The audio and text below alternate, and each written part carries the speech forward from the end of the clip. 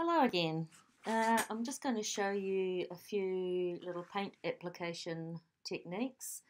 The first thing I'm going to do is use this old makeup brush, and I'm going to show you how to do a simple wash. So quite a good idea to make a wash for underneath your painting, or if you want to cover a big area. It's a really nice thing to do. So just the idea with the wash is that you're going to use plenty of water.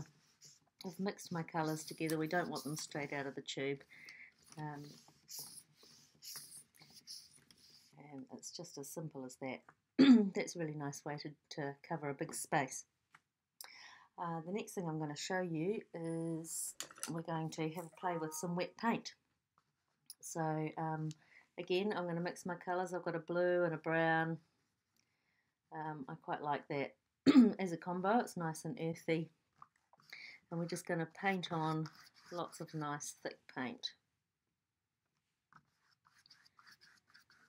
Now if I want to slowly mix that, I can start to add perhaps a little bit more brown, and it's a really good stage while your paint is still wet to start blending your colours, because they mix on the paper as you go. Now if you want to get really tricky, you can start to scratch into that, which is quite fun, especially if you feel like you are more comfortable with drawing than you are with painting, and you can scratch back into that. Nice way to add some highlights or a little bit of definition in something that you're doing. Applying wet paint, you can also use a piece of cardboard. So I'm just going to show you with a bit of white here over the top of what I've already done.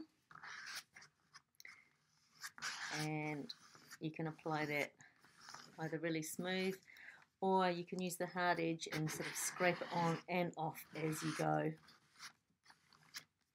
Another really nice effect, you can use anything. If you've got a palette knife, go for it. You can also get a nice kind of rolled effect. Okay, so a little bit of dry brush.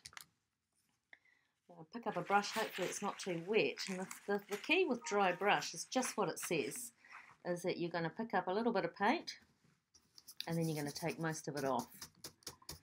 Okay, and then you're just going to scumble.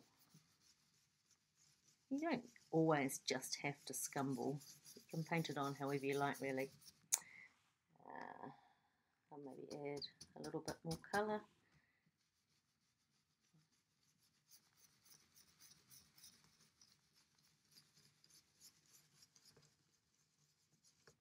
If you want a dry brush and strokes, that's fine too. Quite nice, you can see the brush marks, which is good. And it's a really good way to build up some subtle layers.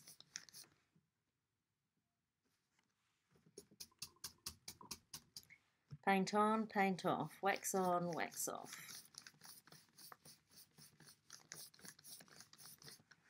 Okay, that is dry brush.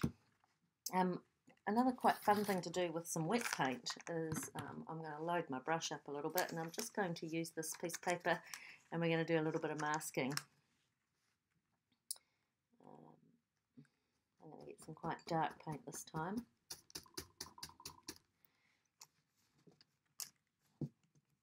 Just hold your edge down, just as you would if you were going to stencil.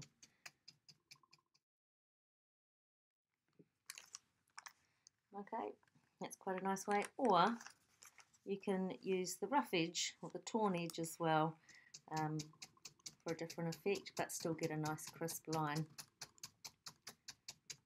You don't need masking tape. You can probably do that with some quite thick wet paint as well. We'll just try that out. And there you go. On having a brush that's a little bit furry on the ends, I don't know if you can see that. It's still possible. It's still possible to get a really nice edge. Now, one of the things that we often do is when we first start to paint, is that we try and paint a nice line, and we get this really hairy edge. But if you pick up your paint, make sure you've got your brush loaded up. And I'm going to put my hand on that, it's a bit wet. and you just take your brush from side to side. You should be able to get a relatively nice sharp edge that way, especially if you want a solid edge when you're painting around something, around the shape of something. I'm just going to show you a couple of those techniques when we're actually painting something. I'm just going to mix up my little bit of paint, a bit of blue, a bit of brown, because I just want that nice earthy, bluey, greeny colour.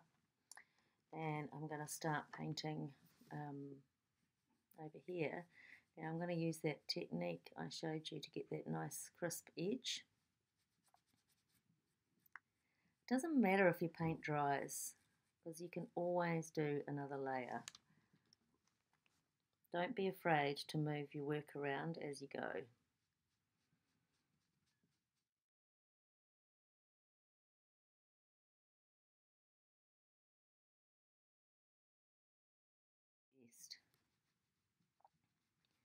So I'm going to start to add a little bit of white, and you can see, hopefully, that is starting to blend with the paint that I've already put down.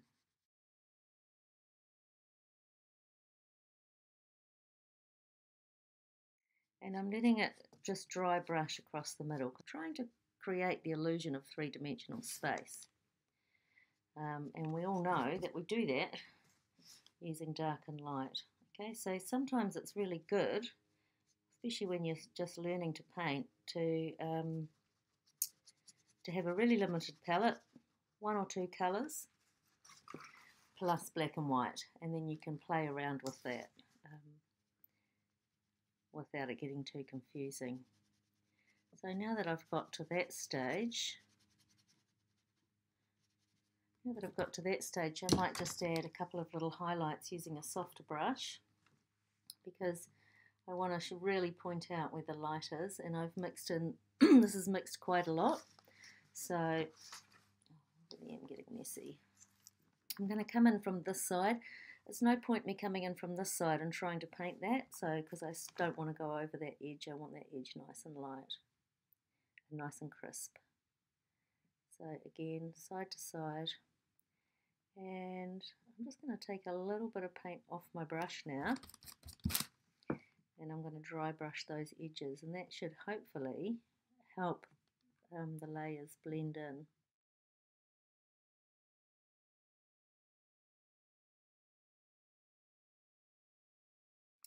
And I'm going to do the same thing on the other side, but I'm going to add a tiny bit of black. Now I want to wash the white off my paint though, because I don't want it to go all pastely grey. You've got to be really careful when you're using black and white, because it spreads.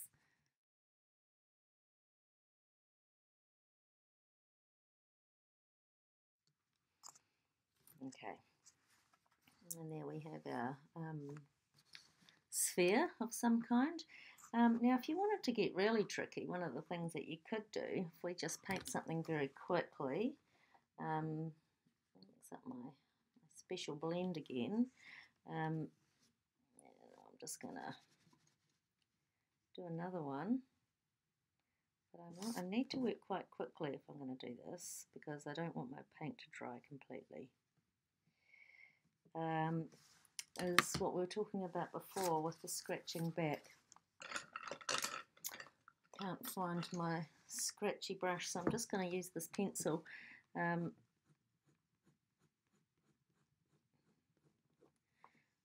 key is though to take notice, because essentially you are adding line.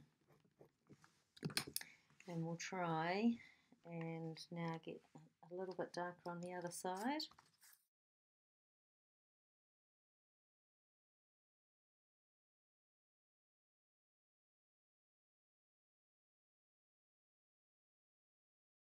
You can see that my brush strokes are moving in a kind of in a curved way, because I want every mark I make to kind of explore that shape of the sphere. And that is your other little orb.